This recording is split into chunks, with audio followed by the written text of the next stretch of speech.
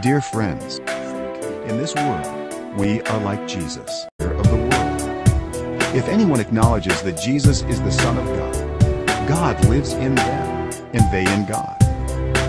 Whoever claims to love God, yet hates a brother or sister, is a liar. For whoever does not love their brother and sister whom they have seen, cannot love God, whom they have not seen. And so we know and rely on the love God has for us.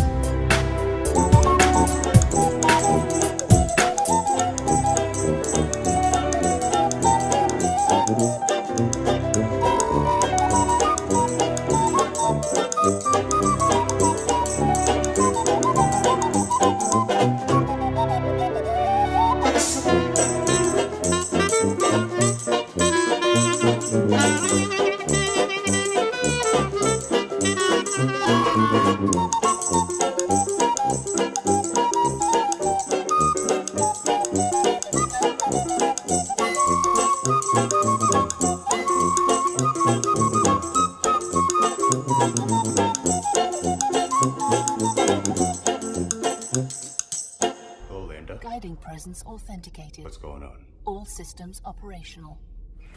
Recursive diagnostics complete. It's a self-sacrificial action in which you take on the burden of someone else for yourself. There is no fear in love, but perfect love drives out fear, because fear has to do with punishment. The one who fears is not made perfect in love. This is John McCrae of What Do You Mean for CrossExamine.org. And the world listens to them.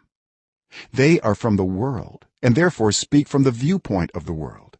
You, dear children, are from God and have overcome them, because the one who is in you is greater than the one who is in the world. When people claim to not believe in Christianity, and you ask them what they believe, and this is his command, to believe in the name of his Son, Jesus Christ. God is love. One of the most popular slogans that you'll hear is that, and to love one another as he commanded us. Whoever lives in love lives in God. They believe in a God of love. Dear friends, if our hearts do not condemn us, we have confidence before God, and he has given us this command: anyone who loves God must also love their brother and sister, and receive from him anything we ask, because we keep his commands and do what pleases him. But what they mean by that is probably not what you think it means. Let's talk about what they really mean when they say it, and what exactly is wrong with that conception of God. And God in them. The one who keeps God's commands lives in him, and he in them. In our culture today, we think of love to be mostly a feeling. We think we love someone when we have really strong positive feelings for them, and we think that they love us if we feel that they have really strong positive feelings towards us as well. So when people say that they believe in a God of love, what they usually mean is that they believe that God has these overwhelmingly positive feelings towards them, and that God wants them to feel happy and positive feelings themselves. But although love can and often does contain positive feelings towards someone, if that's all that we mean by love, then that isn't the kind of love that any of us truly want deep down. Think about it. If love is just a feeling, then that means that the type of love that someone has for us entirely depends on those feelings, which can change as people and life experiences change. There isn't any real security in this, and that's why you often hear of people leaving their spouse because they fell out of love. Contrary to this, true love is a far greater idea of love that most of us really do want. A better way to think of true love can be found in the love that a good parent has towards their children. If you're a parent, think about how you love that child. We know it by the Spirit he gave us. Then I want you to recall all those times that you were tired and your kids just didn't seem as cute to you as they once did in that moment. In fact, there's a lot of times when the kids may have been mean and needy and ungrateful, and it's in those times that you may not have had those same overwhelmingly positive feelings towards your kids. This is how we recognize the spirit of truth. But nonetheless, you still love your child, and the reason that you know you do is not because you feel those positive feelings towards them, because in some moments you might not have those feelings, but because you're willing to help and serve them no matter how you feel. That kind of love is far greater that Jesus Christ has come in the flesh is from feelings. This true love is that you're willing to put needs and their well-being above your own. You're willing to take on their burdens yourself because love is going to cost you. Your love for your kid is going to cost you. Which you have heard is coming, and even now is already. And that's why the love that you have for your kid is one of the deepest and clearest demonstrations of love that humans can experience. And it's not based purely on positive feelings and emotions, but instead it's an action. It's a self-sacrificial action in which you take on the burden of someone else for yourself. Okay, and this is how we know that he lives in us. God. If true love is not a feeling, but instead it's an action, then when people say that they believe in a God of love, then the question now becomes, how do you know that this God is a God of love? What sacrificial action did it take for God to demonstrate his love for you? Or better yet, what did loving you cost God? Well, if they believe in the God of Scripture, then it actually makes sense when they say that God loves them. Not only does the Bible say that God is love, but also God proved his love with action. Only in Christianity does God show us that he loved us by taking on human flesh, and he came into our world, lived the life that we should have lived, died the death that we should have died, and then offered the life that he lived to us in our place for the things that we freely chose to do wrong. He took on our burdens for himself as a way to serve us in love. And even more, he did this not for his own benefit, but for ours. So when it comes to all of these other conceptions of God, what better example of love Amy Schumer did this today. She got on a platform and said that the reversal of Roe v. Wade in the Supreme Court is exactly what slaveholders would have wanted.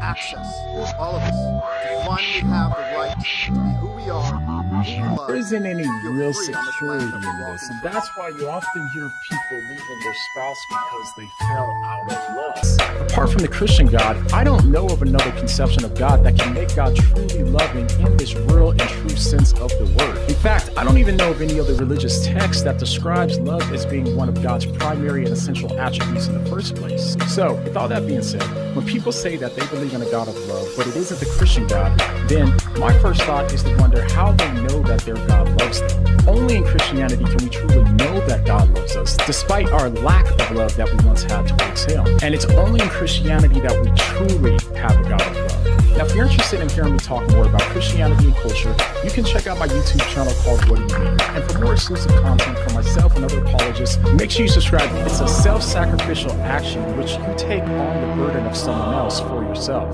All right? A few years ago, I was thinking about how the pro-life movement needs to position itself in order to have the most impact.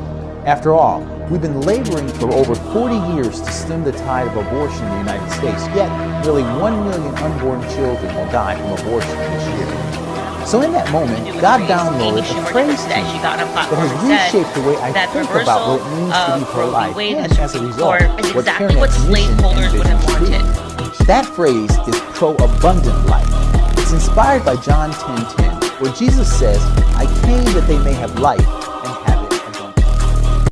So let me take a moment to explain what pro-abundant life means and how it is transforming CareNet's work, and we hope You could just spell it K-W-I-K. Somebody in the comments said to me, oh, well, then you could say the same thing about C. You don't need C, you just need a K. And I said, no, I want to answer that. You do still need C. You cannot spell a word like chat without a C. You cannot spell a word like cheetah without a C. A K is not going to cover that. K doesn't make the sound like a C does in a different way, right? It doesn't, you're not going to get ch with a K. So C is a necessary letter, K is a necessary letter, W is a necessary level, and usually most times in scenarios where you have a Q, you either just need the K or you need the KW. It was somebody that was very dumb who helped create the alphabet, who came up with the letter Q. That's all I'm saying. And I do believe, as I told my husband on this walk, that this may very well be my hill to die on. This may very well be it. Bury me here, spread my ashes right here on this hill. So this comment came from Nasifo. Nasifo writes, LOL, I know this wasn't the topic of the day, but the letter Q may be redundant in the English language, but it's essential in my language. It's pronounced, in your language, I'm going to try to say this right, isiXhosa, right? One of the official languages of South Africa. You cannot make certain clicks without the letter Q, so yeah, it's important. I don't disagree with that. I'm speaking particularly about the English language. We do not need the Q. Like, I know that you need it in Spanish, you might need it in other languages, you might need it. When you allow yourself to make choices, then your choices are based on your motivation, and your motivation is based on your definitions. This is the other way to explain the three-part process. Your behavior, your choices, are based on your motivations, your emotions, which stem from your definitions, which are your beliefs. So anytime you are making a choice, it is always because you have been motivated to make that choice. Motivation only has two parts to it. This is all there is to motivation. You will always, in every single case, you will always choose what you perceive to be the choice that is closest to pleasure and furthest from pain. That's it. That is your entire motivational force. But notice I said you will choose what you perceive to be closest to pleasure and furthest from pain. And that's where definitions come in, because only as you define what you believe to be pleasurable or painful will you then be motivated to make choices in accordance to that belief. So many times you may choose things that on one level you could say seem to be detrimental or destructive to you, but if you keep choosing it, that simply means that you must have a definition in your belief system